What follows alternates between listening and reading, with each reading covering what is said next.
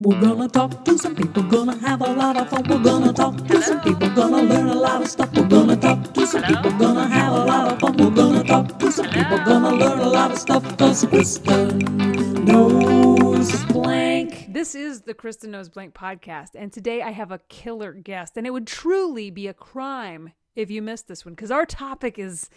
Well, we'll get to that. So, hi, guys. If you like this podcast, please take a second to click like, subscribe, follow, however you're listening or watching. There's going to be a button that says click or like or subscribe. Push that button and see what happens. You could save someone's life or just make this podcast feel special.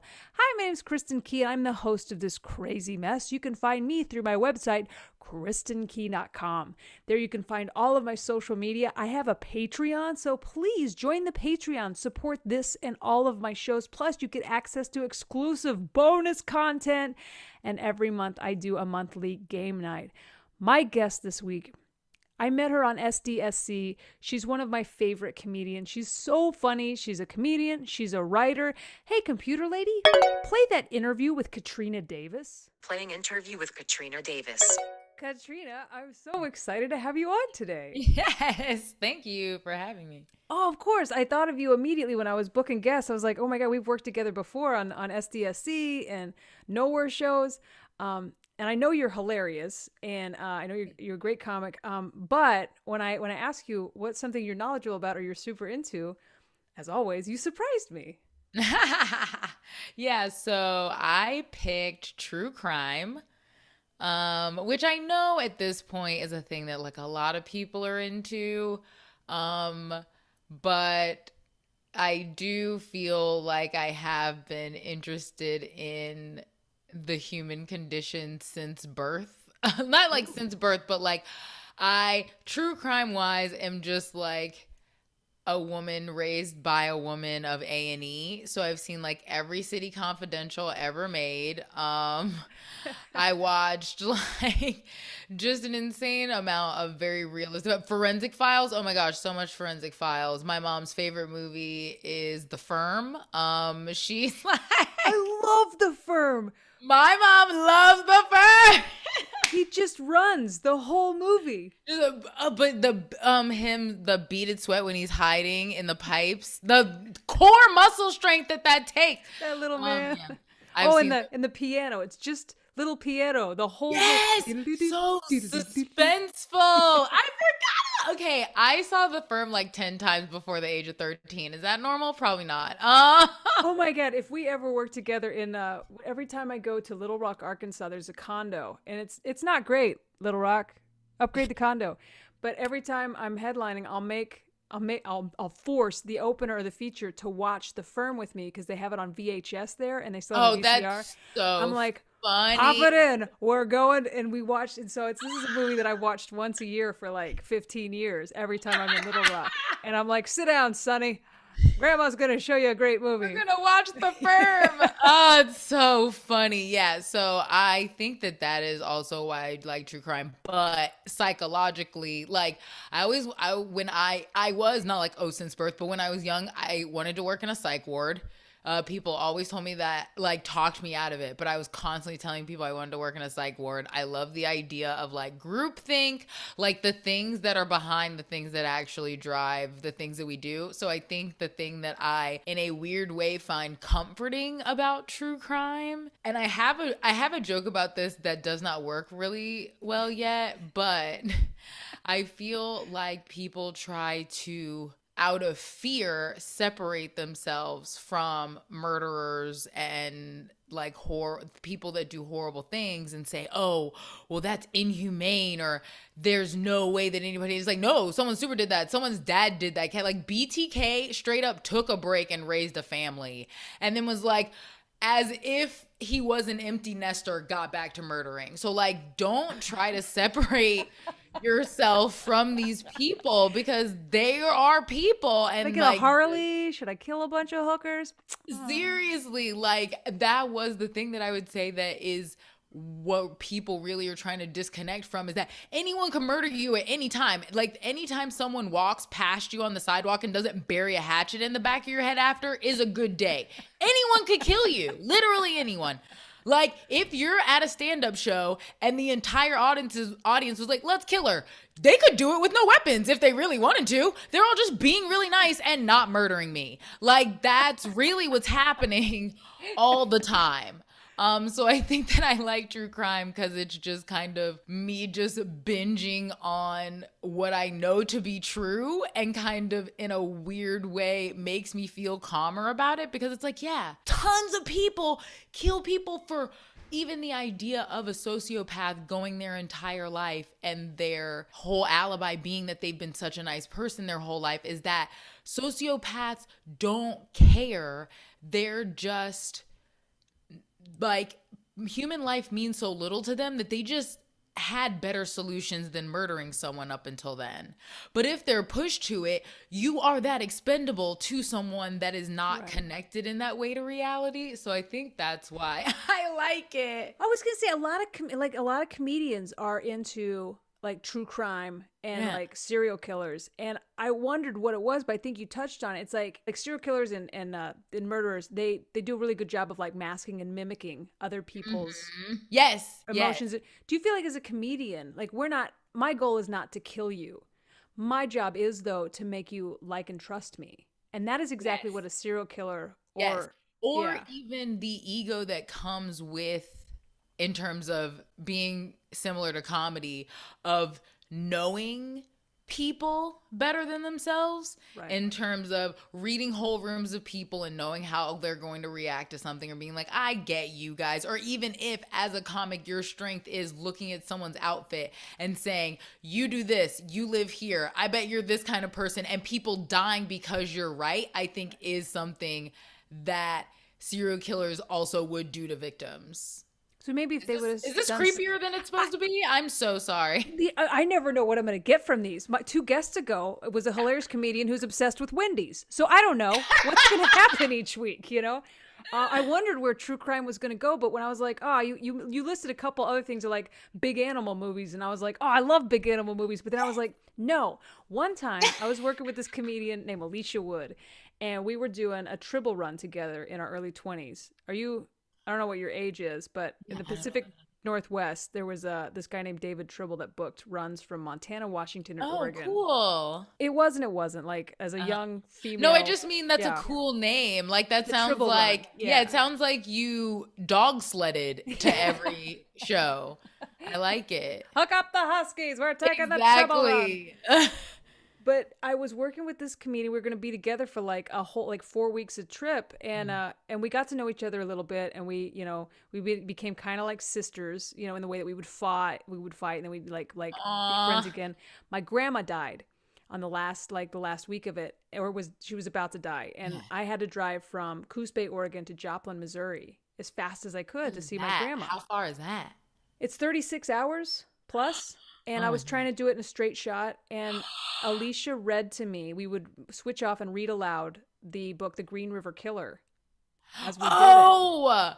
And I mean, this is like, there's a reason for this story. It's like comedians have this like true crime or serial killer fascination. And it's bizarre.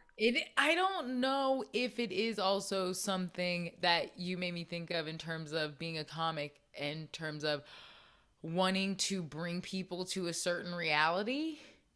Okay. Yeah. And so I think that might also be a part of it, is being like, people being like, that never happens, and being like, no way, that happens all the time, because so-and-so killed 26 women and no one even noticed until number 13. Like that kind of thing. So you were mentioning BTK. I mentioned Green River Killer. Like, I know it's weird to have a favorite, but when it comes to like murderers and serial killer, but because I am drawn to the Green River Killer just because we read the whole goddamn book together. So you feel like more, yeah, it's good. I hear you. And I mean, I watched that. Was it Ted Bundy's documentary on Netflix in the last year or so, which was interesting. But it's like once I saw him, I was like, it was better before I heard those tapes. I was just about to say, in terms of being into true crime and, like you said, having favorites or not favorites, it's not necessarily, there are people that have a charisma similar to like how a mob boss, you would be like, yeah, you're a murderer, but fuck this guy. And they won't be quite that good because they're way worse. but there are people that you like less because you're like, and you're a freaking dick. Like, regular dick. Like, if I was in an office with you, I would already hate you. You'd be like, and he chops heads off? Fuck this guy. Like, there are more people that I've learned more about that way, where I was like kind of intrigued in terms of like, why would someone do this? And then you're like, you just suck? That's it. You did this just because you suck? Like, a bunch of people suck? This is so lame. It does kind of make me dislike people more sometimes when I get to know them more. Bundy was like Brett Kavanaugh to me. He had that punchable white guy face. Yeah. Okay, like, so I kind of felt that way about Richard Ramirez. Okay. Who was like a Satanist and all this stuff, and he murdered a bunch of people in a super fucked up ways, like families, babies. He did a bunch of super messed up stuff. He like abducted a 4 or 5-year-old girl for like 3 days. He stayed in the Cecil Hotel at one point, downtown in LA, apparently. But when I learned more about him, I was like, this guy's so lame. Like, he basically just kicked off satanic panic by accident, by just being dumb, because he kind of just bled all of this stuff together and liked AC/DC and Metallica and all this stuff, but just like had so little going on in his, not to say that he wasn't like abused and stuff and a child and stuff, but like he didn't bring anything to the table. It was so annoying. Because I do feel like Ed Kemper, on the other side of that, is also a horrible person, and I'm slightly more connected to, just because he murdered women in the city where I went to school at UF. Like, I drove past a memorial for like that might have been, that was somebody else. There's also another murderer of a bunch of women in Gainesville, Florida, and there's like a memorial for them that's been up, and people repainted it. It's been up for like 25 years. But Ed Kemper also murdered some women in Gainesville, Florida, but he like went on to voice like an insane amount of books on tape. Whoa. Because he's got a soothing ass voice. Like, it sucks that he's a murderer, because he sounds like he sounds like one of the jug band bears from Disney were a real person. Like, he's got a like jovial, so specific. Because he's huge. He's like almost 7 feet tall, and like he's massive.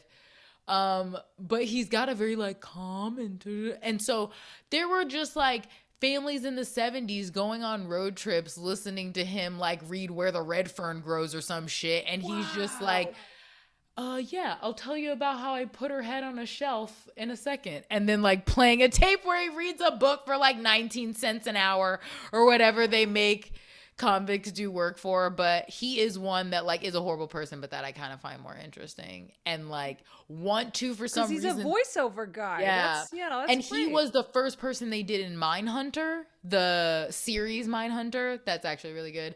And he was the first serial killer that they did. And the actor that they got is so good. He looks just like him. It is terrifying. And I've never seen someone move so little and be so scary. He did such a good job. But it is that thing where he's so massive and still somehow so disarming. Ooh, that's scary. Yeah. And he was good. He practiced getting girls into his car to give rides, and he would let them go because he was just practicing getting girls to trust him. And one of the first women that he murdered, she was super young and scared, but at one point she got him locked out of the car, and he somehow convinced her to let him back in. Oh, see, now I know why you're connected to him. Yeah, that level super killed her, but super killed her. Not like kinda, but like super. He majorly killed her. I'm so sad. It's horrible. But yes, it's like that's why I get interested in stuff in terms of like the idea of the psyche of being able to convince people already in a heightened state of fear to do something like that. Like, trust you. How do you get trust back when you've lost it? That's insane. Exactly. So yeah, I do. Do you watch Dateline? Are you a Dateline person? Kristen Key. First off, literally what I paused to do this podcast is Dateline on my phone. I just listened to Dateline. All I do on road trips, I've become so desensitized through Dateline that we'll be watching it together, and it'll be like, she was a beauty queen. And I was like, not a very good one. It's like, oh, she's the one who died. Shit. Like, Right. I just made fun of a dead lady who's got murdered. I'm like, she's not that pretty. Like, oh, I'm like body shaming a dead woman. Do feel like it, because my mom and I do the same thing where at the beginning of City Confidential, we're like, laugh at how they have to punch up just like meaningless towns, like towns. Sometimes it's like St. Louis, and so they have tons of material. And sometimes it's just like Thumbsville, Indiana. Like they have nothing to go on. And me and my mom are always like, oh, God bless them. What's he going to talk about? How many weeping willows they are? They're always just like bring up some random fact because they clearly had nothing to pull from. Every October, there's a pumpkin patch outside city limits. Like, oh, you picked the one thing the town's known for. The B-roll is just one cow, like chewing. We waited for a car to go by for 45 minutes, Bill. We're losing light. Oh I'm using the cow. We're moving on. It's time for 5 quick questions. It is clear to me that you're very knowledgeable about true crime, but to put that to the test, I'm going to ask you 5 quick questions. Ooh, okay. I'm going to read a title, and you're going to tell me, is this a Dateline episode title Also so fun. or the title of a Goosebumps book? Yay! Oh my gosh, Kristen, this is great. Number 1, The Monster at Large. Ooh, this Dateline is or so Goosebumps? good. I'm gonna go Dateline. You are correct. That is a Yay! Dateline episode Okay. title. The Monster at Large from February 12th, 2021. You're killing it. Okay, 1 for 1. You're killing it. Oh. Ooh, that was good. Number 2, Dateline or Goosebumps, Judy and the Beast. Ooh, that's Goosebumps, I think, because I kind of remember it. That is Goosebumps. I can see it. The cover. Does the cover have a redheaded girl on it? You're so good at you. I just figured you would know the Dateline. I had no idea. I thought I was gonna throw you entirely when you're like, I read all those Goosebumps too. I'm like, No, shit. I was a wuss, but I did read all of the covers. I was that kid that was like, I want to watch Are You Afraid of the Dark? And then I was like, I lied. Can I sleep with you? Like, I like scary stuff, but I can't hang. Does true crime stuff keep you up at night? Nowhere near the way it would if it was a scary movie. I have to watch scary movies like before sunset. Yes, but I can watch whatever. I'm messed up. I will literally fall asleep to a 911 call. Like, there's so much blood. I don't care. I don't know why. Oh my god. Number 3, you're 2 for 2. Number 3, Far from Spider Lake. Ooh, see, this one's hard.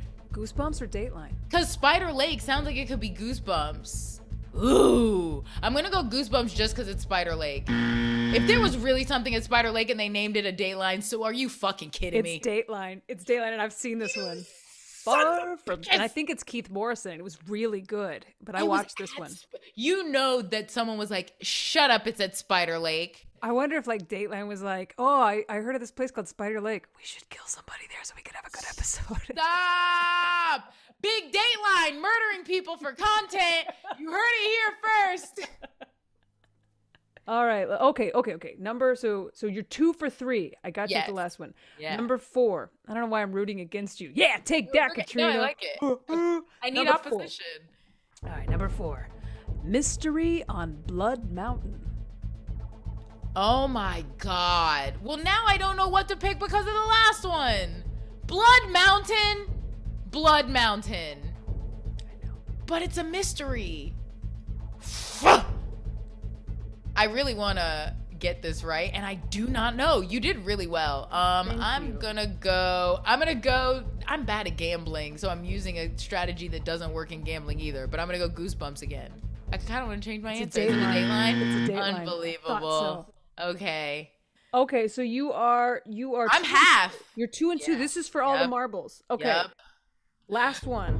Is this number 5? Is this Dateline or Goosebumps? Escape from Shutter Mansion. Oh, that's a Goosebumps. That is correct. That is a Goosebumps. By the skin of my teeth. Yeah, pulled it off. You are truly an expert on true crime. Blood Mountain. Wow. Mystery on Blood Mountain aired January 3rd, 2020 on Dateline. Yeah, so there's a Blood Mountain and a Spider Lake, both in the same season. Here's the thing, Spider Lake I even understand because it could like look like a spider from an aerial view. There could be tributaries. Why are you even hanging out on Blood Mountain? I mean, Blood Mountain should not have inhabitants. Or it sounds like a euphemism for a period.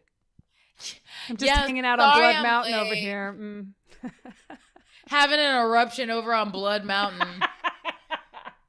An eruption. There's so many good titles too. The Woman Who Couldn't Scream.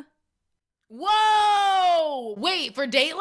Yeah. They cut her. Wait, because also was she just a mute murder victim? I don't know. I gotta watch it. It's from February 21st of 2020. That's the Dateline where Marley Matlin solves a crime. I'm joking. She can talk. You're incredible. You've talked to me about true crime. I wish I could talk to you longer. You have answered 5 quick questions, and now it's my favorite part of every episode, and that's where I ask if you'll play a quick rad lib with me. I will, but also you just said favorite fart. I know. Joking. I've written I'm a so rad lib. excited because I'm so low attention that you told me this stuff, but I forgot, so I'm excited again. Those are my favorite kind of guests. And now it's time for rad libs. Wonderful. Okay, here's what happened. I wrote a story. I left out some parts of speech. If you give me those parts of speech together, we're going to make a hilarious story. Are you ready to play? Absolutely. Let's do it. I need a U.S. city. Texarkana. Is that a city? Yes, it is. Right? I grew up in Amarillo, and it's nice. It's somewhere in My Texas. friend's dad grew up there, and he's a nice man. Oh. Hi, Mr. Ising. An adjective. Ornery. Ooh, we've never had ornery on the show. Wonderful. I have no idea how to spell it, and I think I just spelled horny. I was about to say, is that honorary? Is there an H? Who knows? It looks like horny to me, but it's ornery. It's ornery. A holiday. Guy Fawkes Day. Yes. What is Guy Fawkes Day? Who is Guy Fawkes? I think he did something with snakes or guns. What did Guy Fawkes do? Oh, failure mask. Of the gunpowder plot. They were like trying to fight against the king or something. Okay, he's got that mask with the mustache. I'm gonna start celebrating Guy Fawkes Day every November 5th. I need a vegetable. Ooh, rutabaga. Yes. Oh, this is getting good. Or because I meant to say rhubarb, but rutabaga is a vegetable too, right? I'm not really going to judge you on what are fruits and vegetables if you don't judge my spelling. H no. Because right now we have a horny rondabooga.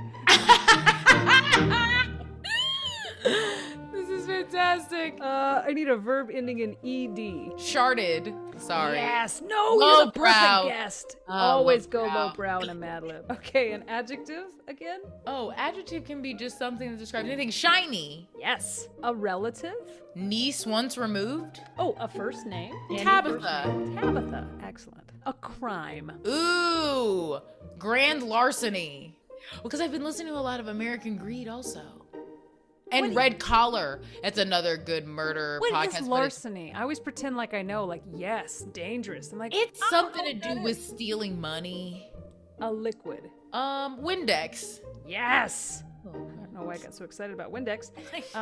Ooh, a drug. Xanax. Excellent. Said that with too much enthusiasm. A noun. Buckingham Palace. Okay. It changes that sentence tremendously. Oh, wow. A business. Lee and K's Glass. Lee and K's Glass? It's a local place from Jacksonville, and they had a jingle that is burned into my brain forever. At Lee and K's Glass, you're gonna see a big difference. And I listen to that like my entire childhood. I need a question. Any question in the whole wide world. Ooh, I'll get a question that I used to get when I volunteered with kids all the time. Why are you black? Why? It really changes the story again. Try not to hang out with a Southern child under the age of 7 and have them not ask why you're black.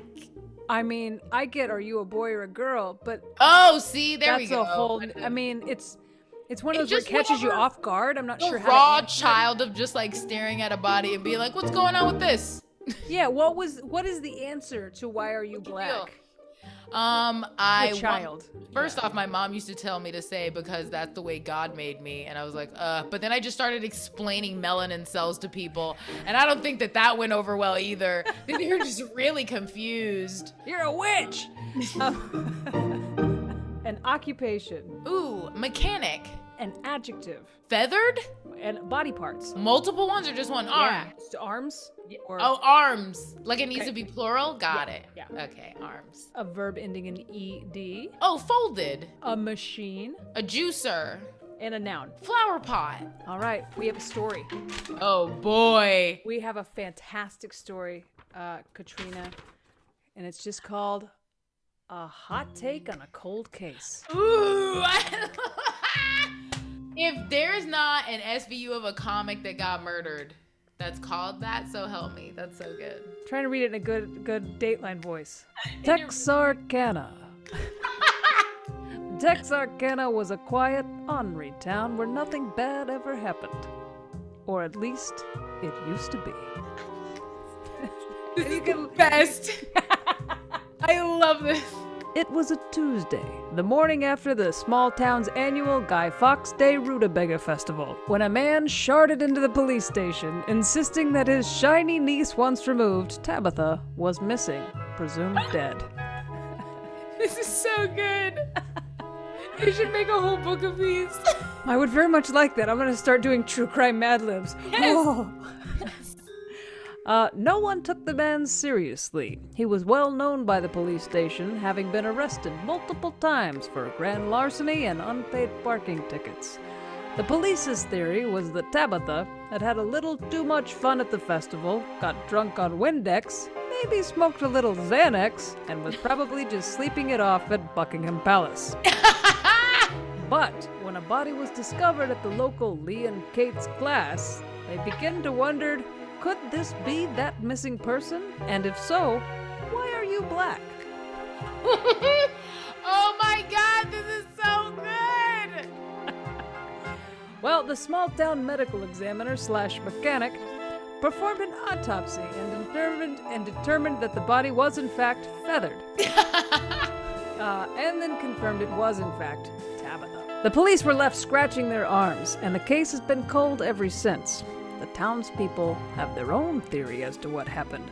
Most believe that she was folded to death by a jealous lover. Others say that it was a tragic juicer accident. All we know is that somewhere in this quiet town is a big flower pot. That was fantastic. Well done.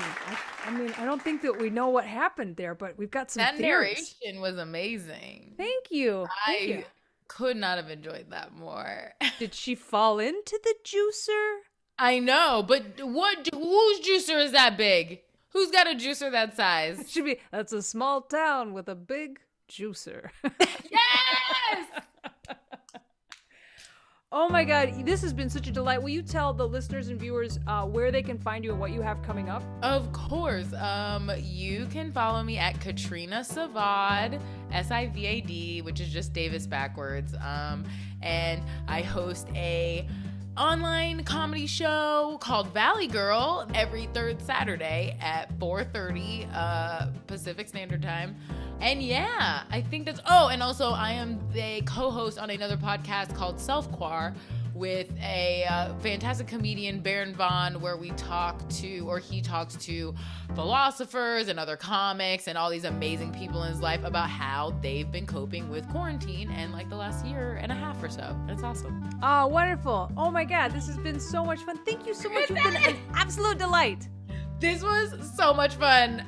Thank you so much for having me. Oh my God, thank you for doing it. Interview complete. Taking out a life insurance policy on Katrina Davis and inviting her on a 7-day cruise. And that's how Computer Lady ended up on Dateline. Hey, I want to say a big thank you to Katrina Davis for coming on the show. You were wonderful. You're hilarious. Come back anytime. Guys, thank you for listening or watching this podcast. And please take a second to like, follow, and subscribe to it. Give it a 5-star rating and please please leave a comment or a review. I'm Kristen Key. Find me at kristenkey.com. Follow all my social media and support my Patreon. There's always exclusive bonus content and there's a monthly game night. I'm also on Cameo. So if you want to make somebody's day, give a personalized song or a musical shout out, find me on Cameo. Each week, I'm going to be bringing you a hilarious comedian who knows a lot about something. We're going to play 5 quick questions, do a rad lib, and they all go home happy. So until next time, bye. We're gonna talk to some people, gonna have a lot of fun. We're gonna talk to some people, gonna learn a lot of stuff. We're gonna talk to some people, gonna have a lot of fun. We're gonna talk to some people, gonna learn a lot of stuff. 'Cause Kristen knows